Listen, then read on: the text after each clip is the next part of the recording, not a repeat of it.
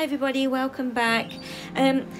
So I'm just continuing from the last video and popping these into my sketchbook, taking my time with the process, just gluing them in. Really enjoyed doing these pictures. Okay, so I have done an abstract tree.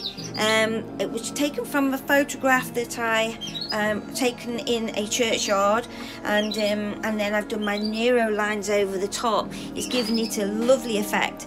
I really enjoyed doing this. I used my crystal again and was working hard with the lines and the Neuro lines.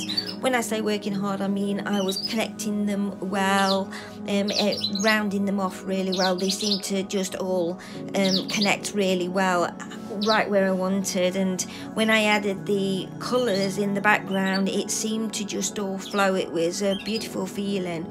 And yes, and then I added splatters to that, black near towards the bottom, which you'll see me do in a little minute, and then some orange splatters towards the top, which made a nice contrast to the black and helped to send the eye around the painting.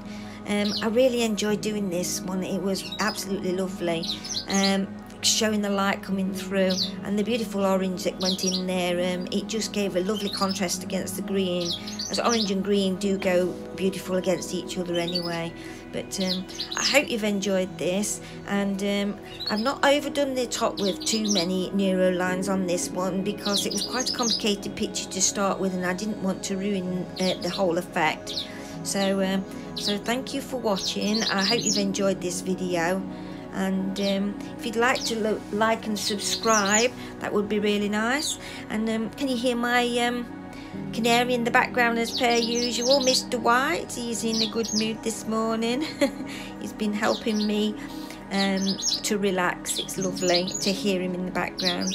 Okay, bye.